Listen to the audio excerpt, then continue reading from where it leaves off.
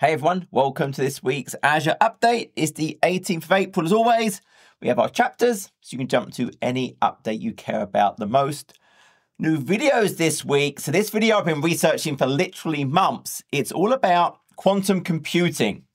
So what it is, how it works a little bit, what we can do with it today, but really what it's going to be able to do in 3 to 5 years' time, because we're very much at the beginning of practical quantum computing capabilities, but the potential, and now we've got the understanding to be able to scale that quantum computing. So it's going to be able to do very remarkable things in the fairly near future. So basically, I go into that. It's an hour and a half long, so it's long, but it's a really cool topic, which is why I spent so much time researching it. So even if you don't think you're going to use quantum computing, I would really recommend watching it and understanding it, because it is truly amazing what it's going to enable us to do. Okay, so on to what's new. On the compute side, so Red Hat OpenShift now has managed identity support. Remember, Azure Red Hat OpenShift provides a fully managed Red Hat OpenShift environment in Azure.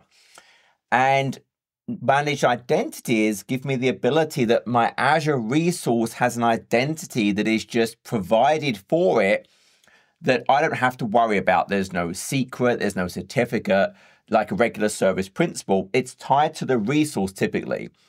And then if I'm a process within that resource, I can then use that identity to access other resources that would give that identity roles to control its access.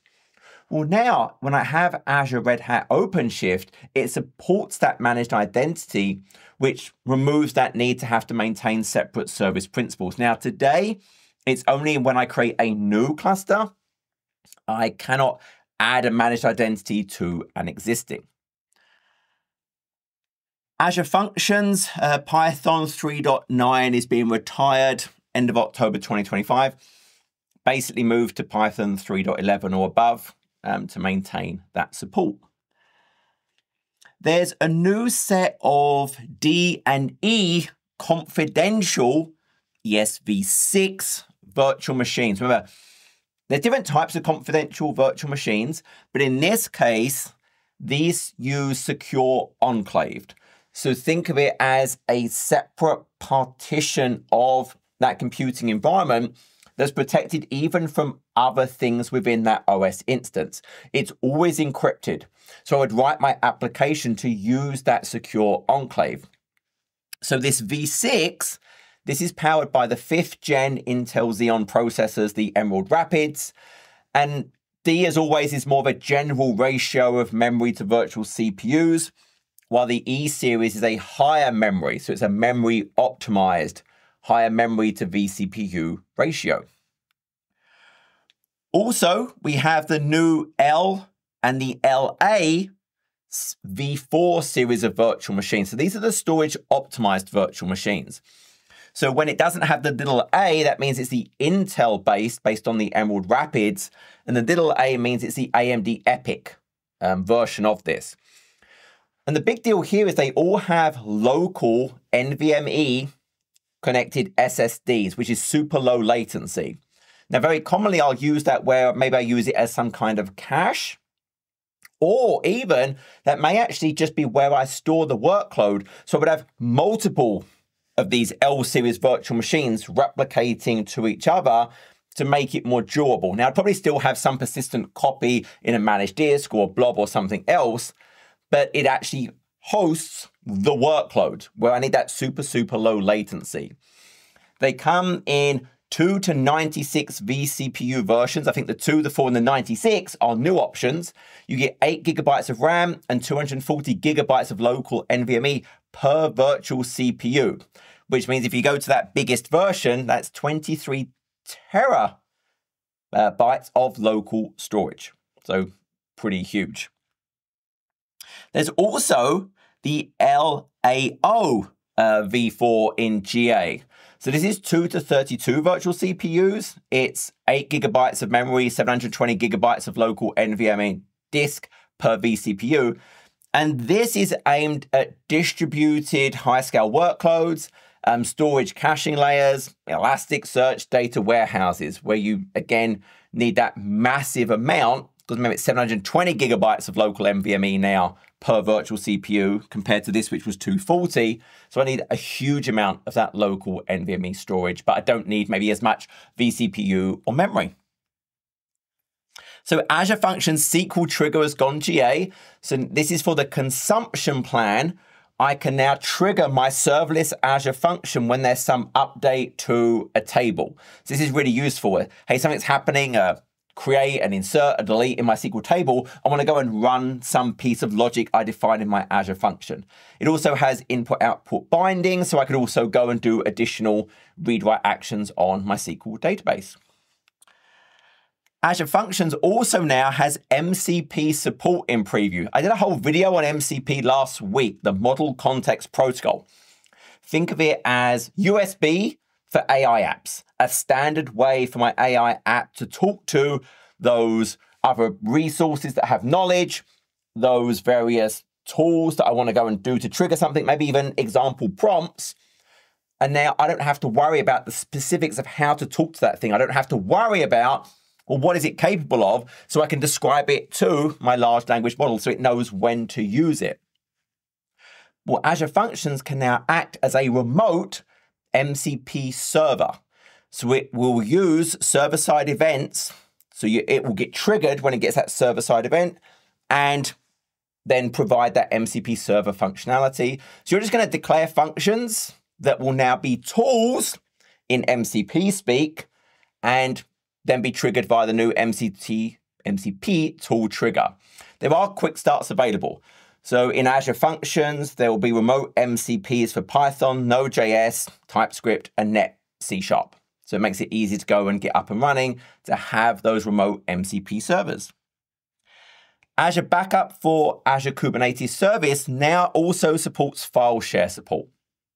So if I'm using that as the back end for my persistent volume in AKS, the Azure Backup integration will now also support protecting that data on my Azure file share. It already had Azure Disk support.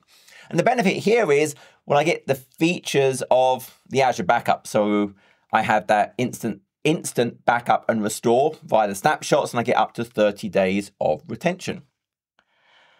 And then Azure Container Apps, which remember, sits on Azure Kubernetes Service, but abstracts it away from me, but it adds things like Dapper for better microservice capabilities, Kida for better event-driven auto-scaling. There's some network capabilities. It's really aimed at, hey, I want to host my microservices. Well, now it has native rule-based routing. So I get the incoming request coming, and now just natively in the Azure Kubernetes app, I could route it to different apps, different versions of the app. So that's going to save me. Before, I might have had to put some kind of proxy in front of it to help split the traffic. And where that's going to be really useful is imagine, hey, maybe I do have different versions. I want to do A/B testing. So some of the traffic goes to one, some goes to the other. Maybe it's blue-green. I stand up a brand new app, which has got the new version of the code. I switch it over, and the blue-green makes it easy to switch back if there's a problem.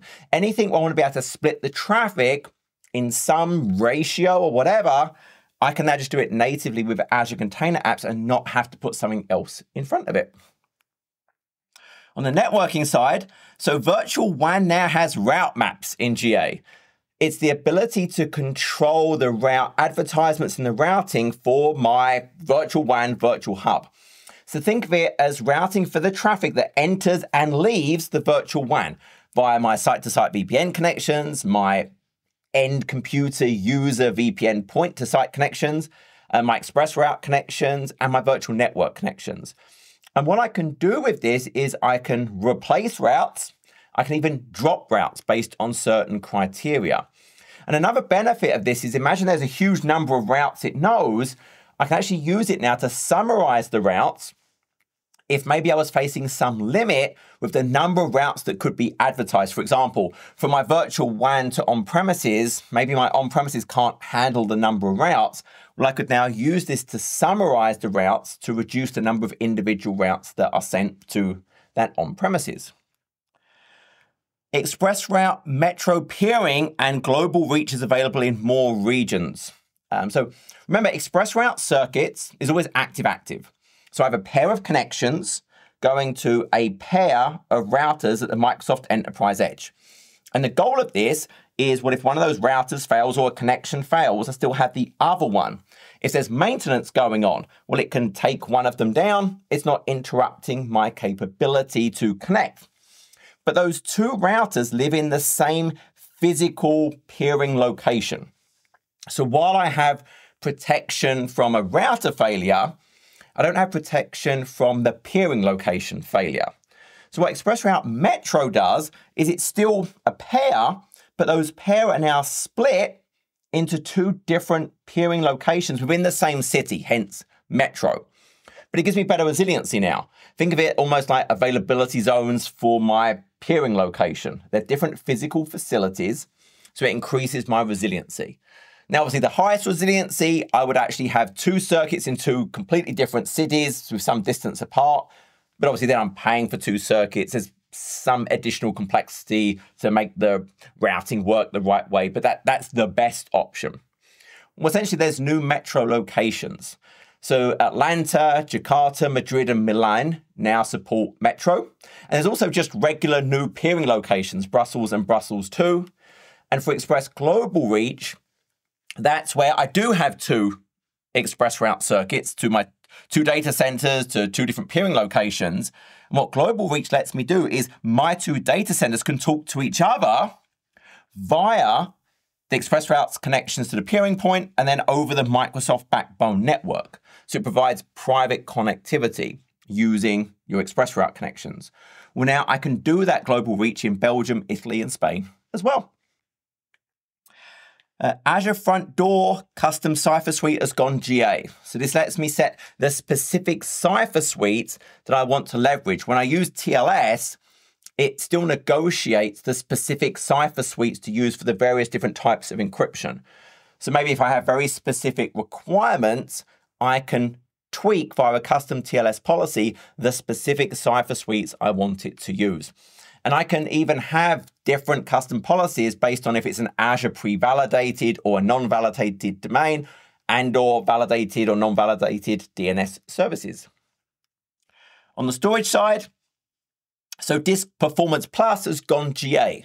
So this is for standard hard disk drive, standard SSDs, and premium SSDs V1. It's only if its disk is over 513 gigabytes, where you just basically get a free performance bump. So it's going to improve your throughput and the IOPS. I can only enable it at the time of disk creation today. So if you had an existing disk, you could create a snapshot and then create a new disk from the snapshot and turn it on to get benefit from that. And the new limits are just shown in the Start Expanded section. So if we open this up super quickly and we just look at one of them.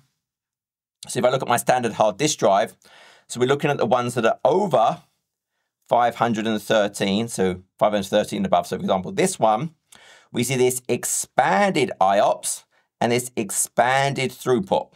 So you can see these are higher numbers than when I don't have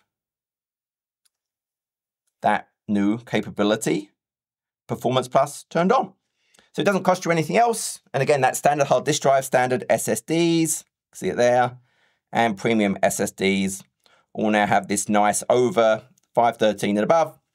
I'm going to get that capability.